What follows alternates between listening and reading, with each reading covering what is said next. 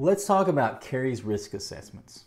All right, for me, being able to correctly identify what are the risk factors for my patient that's in the chair, being able to identify those things and then being able to target my treatment to those specific risk factors, that in essence is the art of being a dentist, right? I'm not just a technician. I'm not just somebody that's just going to drill a hole and put a filling in it. I can teach anybody that does not know anything about dentistry how to do that. That's easy, right? The doctor part of all this is being able to correctly diagnose and to correctly tailor your treatment to that specific patient. So there's a term we use called CAMBRA. You may have heard this term thrown around before. Essentially what it stands for is caries management by risk assessment. So essentially, the shortest definition I understand is you identify the risk factors and then you tailor your management of that patient or your treatment of that patient to target those risk factors. So historically in dentistry, we've had a very surgical model mindset. What does that mean? That means that we've been technicians. We've been more drill and fill kind of people, right? Oh, there's a hole in the tooth. Let's drill that out. Let's put a filling in that. I don't care how it got there, right? I'm not worried that it may happen again. I'm just addressing that specific issue at that very moment in time. That is a surgical model approach. As you can see, it doesn't really focus on prevention. It doesn't really think about why the caries process occurred in the first place. And it doesn't think about how are we going to prevent it. So that's not really the mindset we're treating our patients with now. If you want to be a good dentist, a good doctor of dental medicine, you need to understand the risk factors and how you can target your treatment. So this idea of CAMBRA is actually an evidence-based way of looking at your patient. This whole idea of a caries risk assessment actually started with the California Dental Association. They kind of initiated their own process for this. And now, if you look at a lot of the different agencies out there, like the ADA, there's various corporations, companies, what have you, that's incorporated their own risk assessment. So there's a lot of spin-offs of the original CAMBRA model. Now, specifically for the purpose of this lecture, I'm going to look at two caries risk assessments. We're going to just glance at the CDA one, the California Dental Association risk assessment. And then we're going to look at the American Dental Association risk assessment. Specifically, the one I use is the American Dental Association risk assessment. Now, here's the beauty of a risk assessment. You can make your own, right? You can say, these are the things that I want to look for in my patients. And if they're present, then this is what I'm going to do to manage that. So you don't have to just use a specific risk assessment. You can actually design your own risk assessment. So the majority of your risk assessments are going to have a few things on them, okay? It's going to have a section where you actually look at disease indicators or clinical presentations. Like, what does the patient have clinically going on that I see right now? All right? And then they're also going to have on there a way to analyze any type of protective factors, meaning like what kind of things is the patient doing to help prevent dental caries. And then the other thing it's going to look at is specific risk factors. What things is the patient not doing or potentially doing that's detrimental that could be increasing the risk of dental caries? So in your handout, I actually have a picture of the California Dental Association's caries risk assessment form. And this specific one is for children over the age of 6. And you'll see there's a section for disease indicators. Do you see caries in the mouth or on the radiograph? Are there white spot lesions? Has the patient had a restoration in the last 3 years? You see risk factors. Is there a lot of plaque on the teeth? Does the patient snack a lot?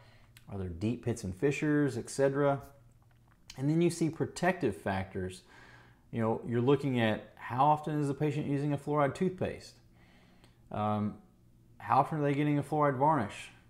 How often are they using sugarless gum? Right? So There's all these different things. It's like a checklist. You just go down the list and you circle yes if it applies, and you don't circle anything if it doesn't apply.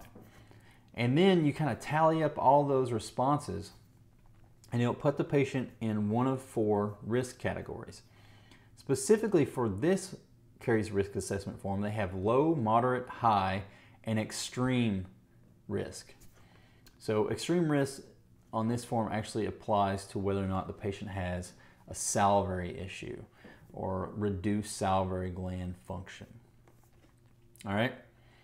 So again, most of these risk assessment forms are going to be very similar in how they're laid out, looking at a lot of the same things. So next, let's look at the ADA Caries risk assessment form. So if you look at this form in your handout, you'll see that there's 3 big categories that you look at. They have contributing conditions, general health conditions, and clinical conditions.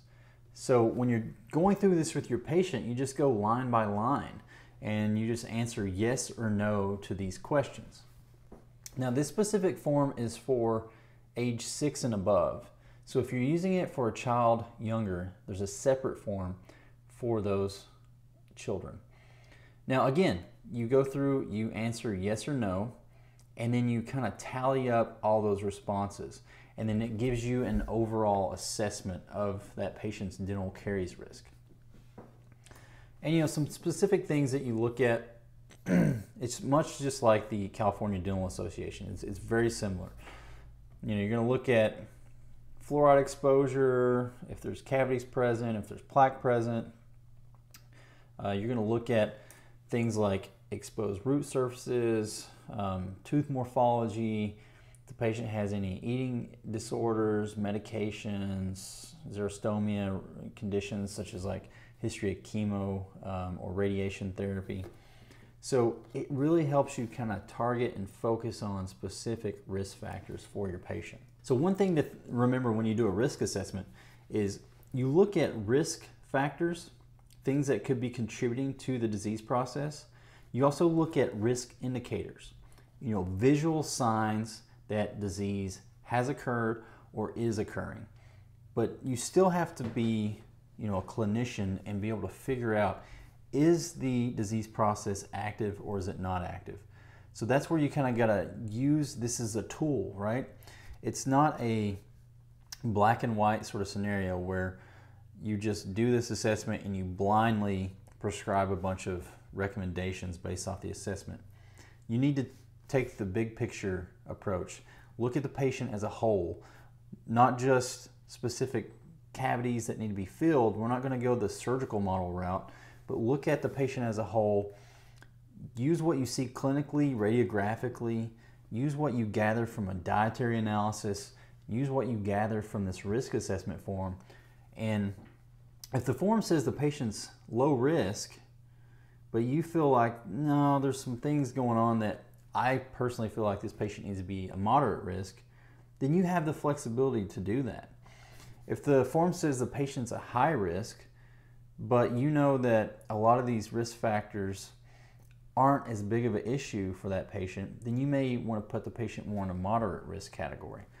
It's just a tool, so you have the flexibility to kind of modify your final risk assessment for that patient and adapt your treatment appropriately. Now, many of the risk assessment forms, especially the ones that are well established, like the California Dental Association, they're going to have treatment recommendations based off of how the patient scores on the risk assessment form. So they're going to have their own management strategy.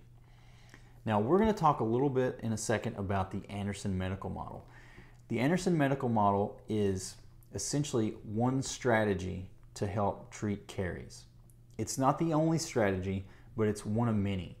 So the key point is you use your risk assessment to identify the risk factors that are present, and then you target your treatment using a specific management strategy, whatever you choose, to target those risk factors.